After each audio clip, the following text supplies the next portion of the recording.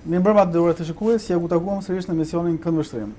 Unë sot jam me deputetin më të ri për zonën e Durrësit, zonjën ESMERALDA SHKJAHO.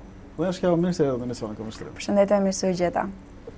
Zonja SHKJAHO, i gjithë publiku është kurioz të di se kush është ESMERALDA SHKJAHO. Shumë faleminderit për ftesën, jam shumë e privilegjuar që ndodhem në një televizion i cili përfaqëson qytetin e Durrësit, është një televizion lokal dhe është intervista ime e parë. Kështu që ndihem dy fish e privilegjuar. Faleminderit. Për sa i përket prezantimit tim, unë jam 30 vjeç, jam angazhuar në Partinë Socialiste para afërsisht 8 vitesh. Ka qenë një angazhim i cili është kërkuar nga ana ime për të kontribuar më shumë për qytetin e Durrësit dhe e pa strukturën e freshit, inicialisht si një portë të madhe ku mund të kontribuoja qoftë në fushën e kulturës, qoftë në gjitha fushat e mundshme, të cilat në atë moment dhe tani i mungojnë qytetit Durrësit. A kishit menduar ndonjëherë që do ishte deputete në Kuvendin e Shqipërisë? Nuk e kisha menduar, por vitet, angazhimi serioz dhe me shumë dëshirë që kam pasur, më solli deri këtu. Sa ka ndikuar formimi yt për të arritur deri këtu? E drejt pyetja, unë kam studiuar menaxhim biznesi, ekonomik, më pas jam specializuar për menaxhim kulture jashtë shtetit, në Gjermani, dhe aktualisht po studioj të drejtën ndërkombëtare tregtare dhe e lidh kyç formimin tim në lidhje me angazhimin tim politik, sepse formimi është një pjesë shumë e rëndësishme që të ndihmon për të marrë pjesë në aktivitete politike apo në çdo lloj fushe tjetër, dhe kurse aktiviteti im politik ka qenë mishërimi gjithë atyre njohurive të mia, të cilat janë bërë eksperiencë sot. Përmendet që keni qenë në Gjermani, domethënë sa kohë keni jetuar atje? Afërsisht 1 vit e gjysmë.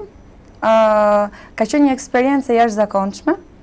Ka qenë një program nga Robert Bosch Stiftung, një fondacion gjerman, i cili kishte vënë një konkurs me 298 konkurrent dhe u zgjodhen vetëm 12 nga Europa juglindore dhe qendrore, dhe të gjithë këta të përzgjedhur, ndër këta të përzgjedhur isha dhe unë, që përfaqësoja Shqipërinë dhe ishim në rolin e ambasadorëve të kulturës të vendit tonë në Gjermani. A do dëshironi që ndrohen atje? Në fakt, eksperienca ime ka qenë shumë e bukur dhe shumë aktive. Kam qenë shumë aktive atje, sepse e pash Gjermaninë si një dritare, si një botë tjetër.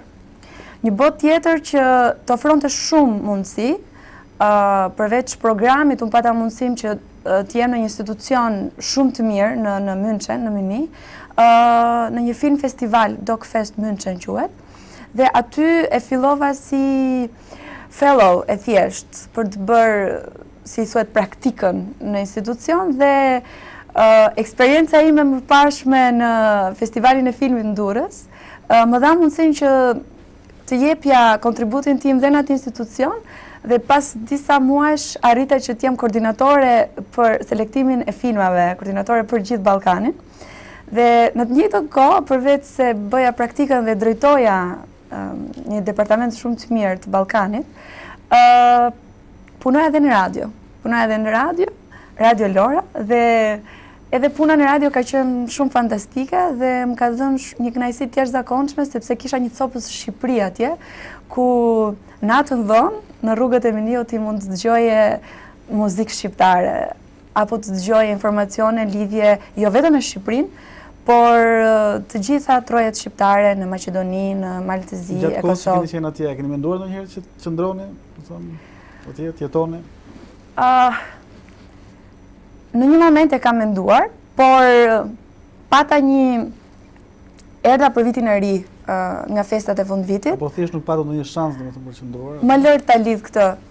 Bëra një vizitë familjes time gjatë vitit të ri dhe rikontaktova miq të cilët janë pjesë e politikës sotme dhe më kërkuan që të jem prezent në 2011 në fushatën lokale, dhe gjatë asaj periudha isha në dyshim, po bëja për llogaritjen e gjëra nëse do ishte mirë të jetoja në Gjermani apo në Shqipëri.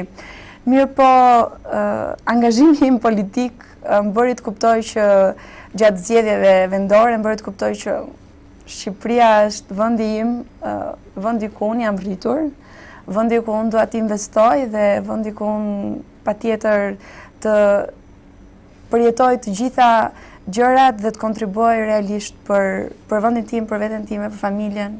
Pra keni patur një ftesë për të rikthyer në vendin. Kam patur një ftesë për të kontribuar për fushatën lokale.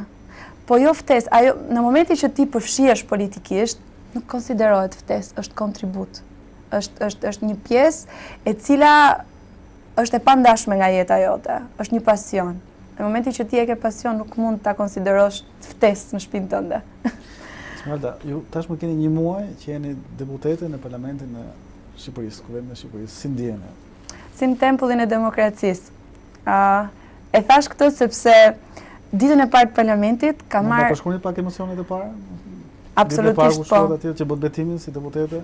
Absolutisht po. Ula krah një personi, një figure shumë të madhe politike, në Amik Dokle, i cili është dhe deputeti i Qarkut Durrës. Dhe momenti që jam ulur, kam marrë një dhuratë shumë bukur. Kushtetutën e Shqipërisë dhe rregulloren e Kuvendit. Dhe dedikimi ishte mirë se erdhe në tempullin e demokracisë nga Amik Dokle, kolegu im sot. Pse thoni dhuratë më të bukur, domethënë për kushtetutën dhe të rregulloren e Kuvendit? Sepse në momentin që ti e lexon atë si libër dhe i di ato gjëra, në momentin që ti e konkretizon atë gjë duke qenë pjesë që vendos për ligjet e Shqipërisë, është një përgjegjësi dhe një privilegj i jashtëzakonshëm, është një ëndër. Çfarë do doje ndryshoje ti, Esmeralda, domethënë, në Kuvendin e Shqipërisë? Çfarë do doja unë ndryshoja? Në fakt ndryshimi është bërë në Kuvendin e Shqipërisë, sepse kuotat e përfaqësimit të femrave qoftë në parlament, qoftë në qeveri janë goxha të larta dhe është një ndryshim progresiv ndaj gjinisë femërore. Sigurisht edhe ndaj të rinjve, pasi unë nuk përfaqësoj vetëm gjininë femërore, përfaqësoj edhe të rinjtë e Partisë Socialiste dhe është një përgjegjësi e jashtëzakonshme që duhet i përgjigjem me shumë seriozitet. Krahas detyrës së deputetes, ju tashmë jeni edhe kreu i freshit për Durrësin, domethënë. A ju pengon? Absolutisht jo. Në fakt, unë jam bërë 30 vjeç dhe është momenti që unë të largohem dhe të dorëzoj stafetën një tjetër antari të freshit dhe absolutisht nuk më pengon sepse puna me të rinjt është oksigjen. Është një punë e cila të jep shumë. Sepse aty nuk është vetëm esi si drejtuese e freshit, aty janë shumë të tjerë, të cilët kanë po aq shumë pasione, kanë po aq shumë dëshira. Ta sqarojmë publikun, domethënë shkurt ju thrasin esit, domethënë. E drejt. Dhe kemi një afrimitet dhe jemi si një familje, ku ndajmë pasionet ndryshme për kulturën, për artin, për sportin, madje kemi bërë dhe shumë angazhime, shumë aktivitete, kemi bërë panairin e teknologjisë së bashku me sekretarin e rinisë për Durrësin, Doriana Tibi, por dua të përmend dhe kolegun tjetër i cili është kryetari i freshit të rrethit të Durrësit, Erald Hasanaj, i cili së bashku me të kemi bërë shumë iniciativa realisht shumë të mira dhe kanë dhënë kontribut jo vetëm për Partinë Socialiste të qytetit Durrësit dhe rrethit Durrësit, por për gjithë shoqërinë durrësake. Esmeralda, kush e udhëheq botën tuaj? E kanë fjalën, keni ndonjë lider cilën e ndiqni pak a shumë si model në jetën tuaj? Nëse do të flasim për partinë time, është Edi Rama. Nëse do të flasim për pjesën shpirtërore, sigurisht është Zoti, siç është për të gjithë. Për sa i përket orientimit tim në lidhje me drejtimin apo me një model që mund të kem, ose çdo njeri e ka një model, kam një ide që të rinjt sot kanë shumë shembuj të mirë. Tip Barack Obama, Edi Rama, Nën Tereza, nëse i shohim këta tre njerëz, këto tre figura shumë të mëdha, dhe unë për vete time i klasifikoj figurat shumë të rëndësishme dhe shumë të respektuara dhe shumë të suksesshme. Por dua që qytetarëve durrësak, Shqipërisë, vetes time, familjes time, t'i tregoj edhe pjesën time, duke dhënë kontributin tim, duke dhënë pjesën time për të ndryshuar diçka dhe për dhënë një version tjetër. Nëse do kishit shkopin magjik, çfarë do doni të ndryshonin politikën shqiptare? Shkopi magjik nuk mund të jetë. Unë këtë e kam provuar. Duhet punosh shumë, duhet kesh një ide dhe një projekt të sakt, konkret, dhe të punosh jashtë masë shumë. Ky është shkopi i magjik, puna. Nëse do kishit një ofertë për një post ministri, do ta refuzonit? Janë 6 ministre femra, dhe besoj se një është 7, shaka kjo. Në fakt është një përgjegjësi shumë e madhe, dhe unë nuk e konsideroj dot si post, është një detyrë e cila për momentin është aq sa e bukur, po dhe shumë gjigante për shpatullat e mia momentalisht. Si gjikoni kabinetin aktual? Përbërjen e kabinetit aktual? Si mund ta gjykoj ndryshe? Përderisa thatë është një përgjegjësi e madhe. Është një përgjegjësi e madhe, janë njerëz të cilët janë zgjedhur në bazë të meritokracisë, në bazë të standardeve të demokracisë, me përfaqësimin e femrave, dhe 6 ministre femra është hera e parë që në një qeveri shqiptare përfaqësojnë popullin, përfaqësojnë qytetarët shqiptar. Dhe kjo është një inovacion, është një progres shumë i madh për shoqërinë tonë, e cila do sjellë shumë ndryshime. Ne çfarë do ndryshojë në politikën shqiptare, po për qytetin e Durrësit? Çfarë do ndryshojë për qytetin e Durrësit? Çfarë do bëj unë për qytetin e Durrësit? Çfarë mund të ofroj unë për qytetin e Durrësit? Do ishte një pyetje më drejt për drejt. Po, s'mund të ndryshosh nga brenda natës apo brenda ditës. Duhet një angazhim i cili kërkon shumë punë dhe kërkon përfshirjen e të gjitha institucioneve dhe përfshirjen e dëshirës së rinjve për të qenë pjesë e këtyre institucioneve, për të qenë pjesë sigurisht duhet kontributi dhe shoqërisë civile, dhe duhet punojmë gjithë bashkë që të kemi një Durrës më të mirë, sepse Durrësi është një perlë e gjithë Shqipërisë. Dhe absolutisht që të gjithë bashkë do kontribojmë, kjo është fryma ime, të gjithë bashkë do kontribojmë, të gjithë bashkë do punojmë, dhe të gjithë bashkë do sjellim një Durrës akoma dhe më të mirë. A mund ta përshkruani pak momentin kur ju morët lajm që do ishit pjesë e listës për qarkun e Durrësit? Ishte një befasi shumë e madhe. Nuk e prisja? Absolutisht nuk e prisja. Mbaste ka qenë një ëndër e fjetur, por ishte një vlerësim i jashtëzakonshëm ndër emrat e asaj liste që përfaqësonin qytetin e Durrësit, dhe jam ndjer tema se e gëzuar, e lumtur dhe e përfaqësuar, me thënë një shumë përgjegjëse për të përfaqësuar rinin, sepse pozicioni ku unë isha dhe jam është kryetare e freshit për qytetin e Durrësit, dhe ishte një privilegj i jashtëzakonshëm. Kë do falenderoni për këtë?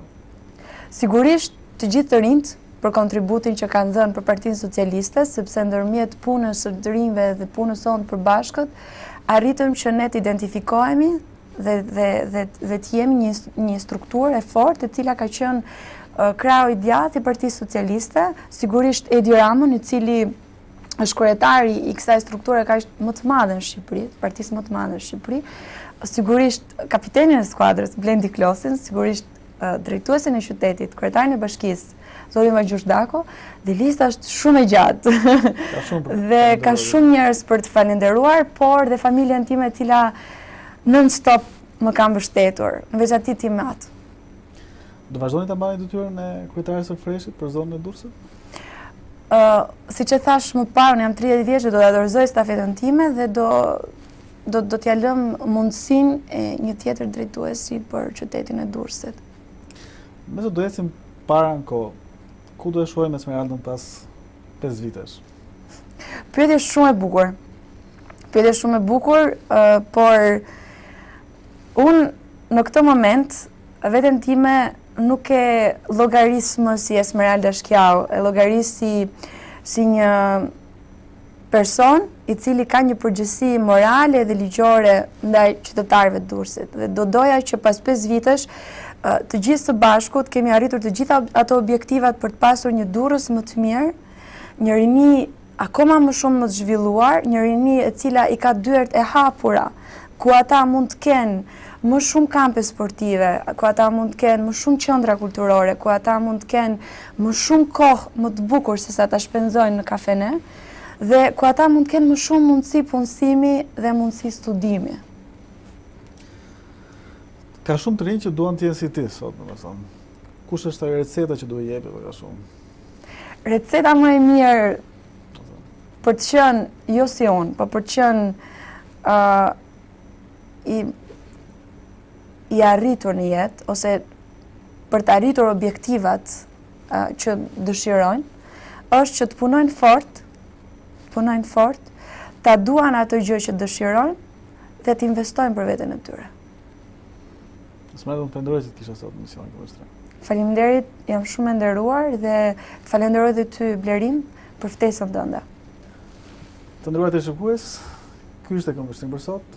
Ishim me deputetin më të re për zonën e Durrësit, zonjën ESMERALDA SHKJAHO, ku bashkë bëm një autoportret të saj, bashkë mirëfashim në emisione të tjera.